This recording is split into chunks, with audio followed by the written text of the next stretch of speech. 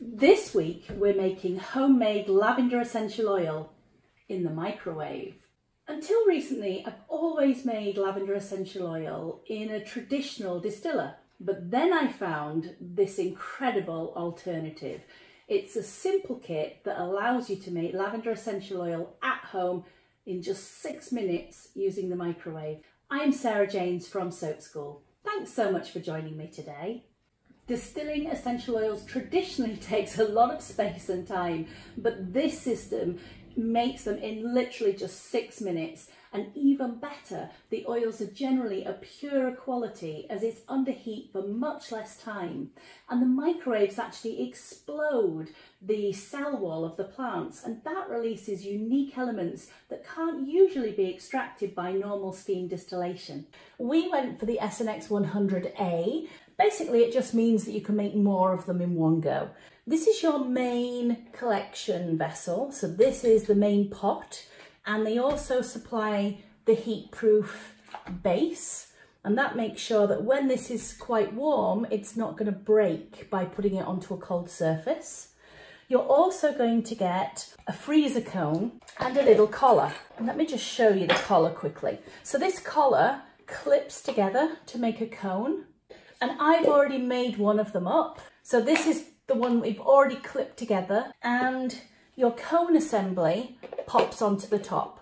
Now, because we ordered the 100A version, we actually got 5 of these. So we got 5 of the cones, 5 of the collars, and then on top of that is going to be this foam assembly. So this eventually is going to sit this way down so that this screw goes into the water, and basically it's going to freeze into the ice cone itself. And I'll show you that once we've actually frozen it up, but that's going to go in there. This is the base shield, and this is going to keep all of the plant matter nicely around the edges. And then we're going to have our collection beaker that goes inside there. And that's where all of our hydrosols or our floral waters and our essential oils are going to collect. And then we have the top shield, which just pops onto the top.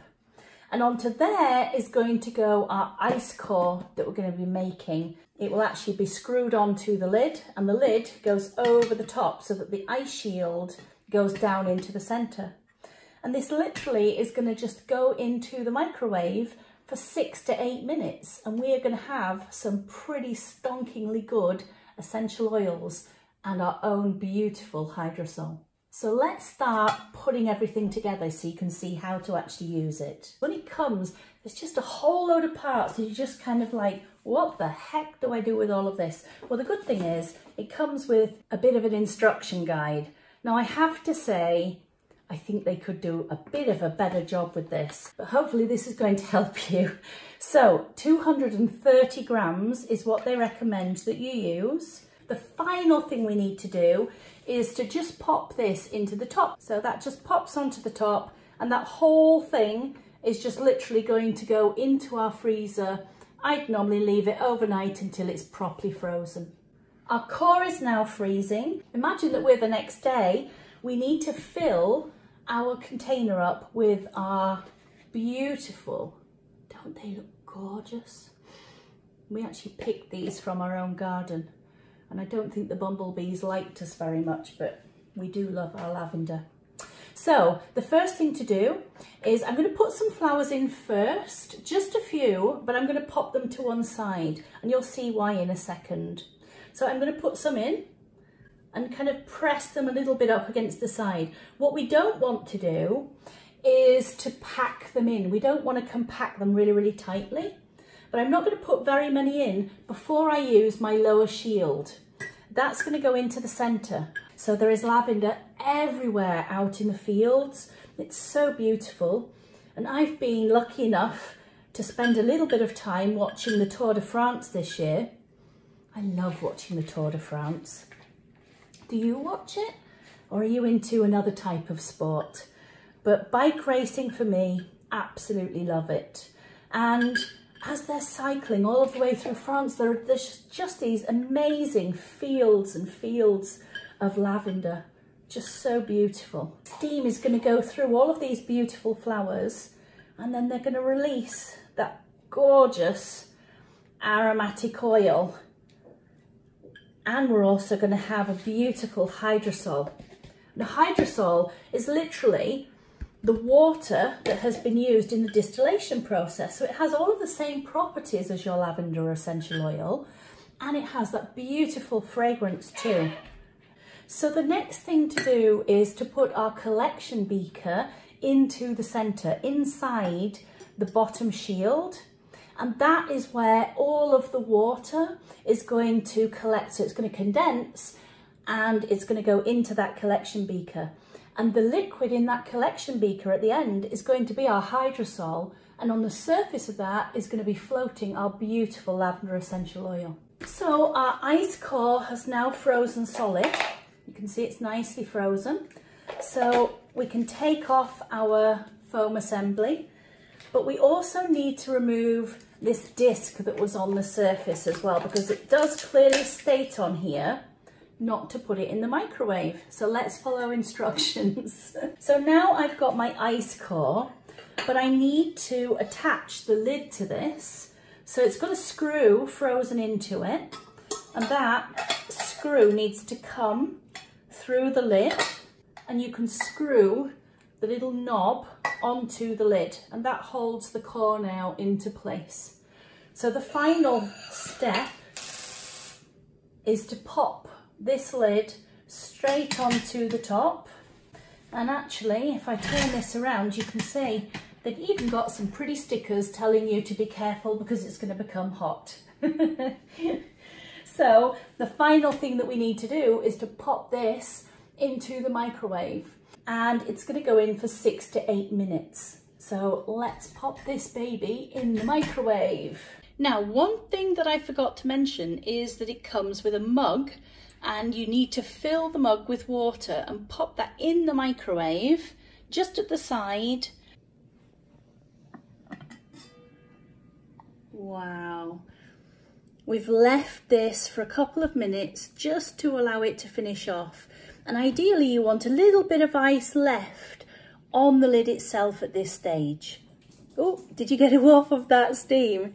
I hope it smells good to you as it does to me. So now you can see we've got the flowers still all around the bottom, and then we've got the hydrosol and essential oil in the middle. I need to remove the beaker from the inside, and again, it really doesn't make a difference whether you leave this for a while. Certainly do not go and burn yourself after making all of that gorgeous hydrosol and oil. Most of the essential oils, 95% of them, are going to be in the very top section of here because oil is lighter than water, so it floats. Oh my gosh, oh, it smells so good.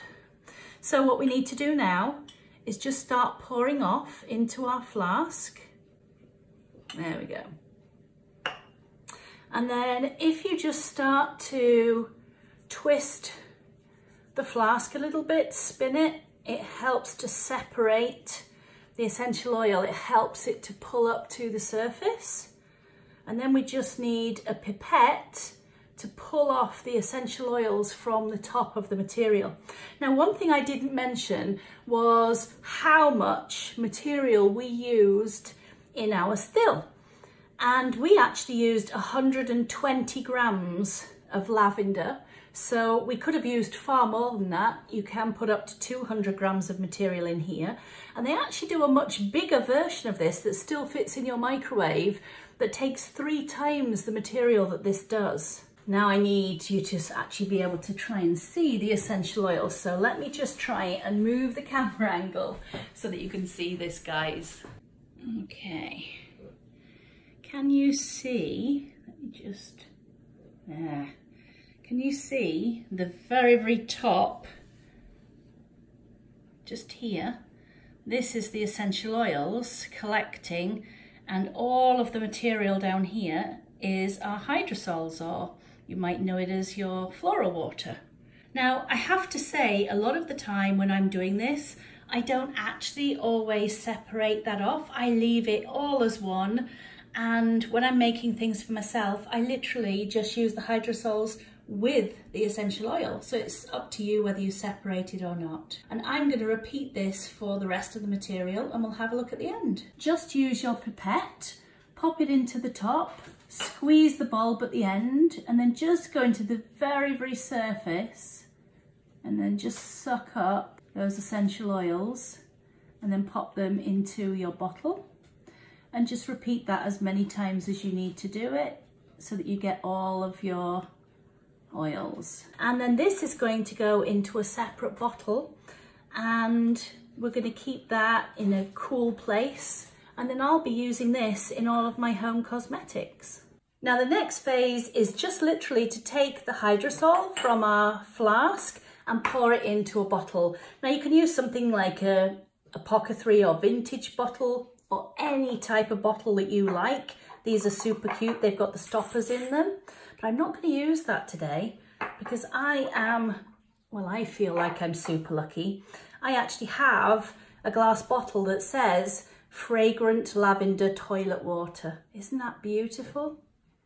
And that is what I keep mine in when I make them, in small amounts anyway, because I just like pretty things. If you're going to make a beautiful product and you happen to see one of them in the store, of course you're going to buy it. Who wouldn't? So just going to pour that in. And I use hydrosols in so many different things. And of course I use them in my soap too. So I have a question for you. Do you like lavender? Or are you someone who just doesn't like lavender at all? I know it really does polarize very, very much. I really don't mind if there's a little bit of oil from the lavender in there at all. That's a bonus. Ooh, oh my goodness, look at that. Almost to the drop. And then seal my bottle, and I'll just keep this in a cool place until we start making it into beautiful cosmetics. Well, here it is, everyone. Doesn't that look absolutely beautiful? I wish I could find these bottles in other varieties as well. It's the only one I've ever found, and I always love to put my lavender water in there. So I've got a big bottle of lavender water. I've got essential oil as well. So I hope that you enjoyed having a look at this type of essential oil still. It's a different way of distilling your products, but it really is so lovely and it's so fast. And the great thing is it doesn't have to be something like lavender. You could distill almost anything yourself and use it at home for making your own beautiful products. Now, if you've enjoyed today's video, why not hit the subscribe button? And if you ding the bell, you'll get a notification every time that I've uploaded something fun to share with you. Thanks so much for being with us today. I'll see you soon.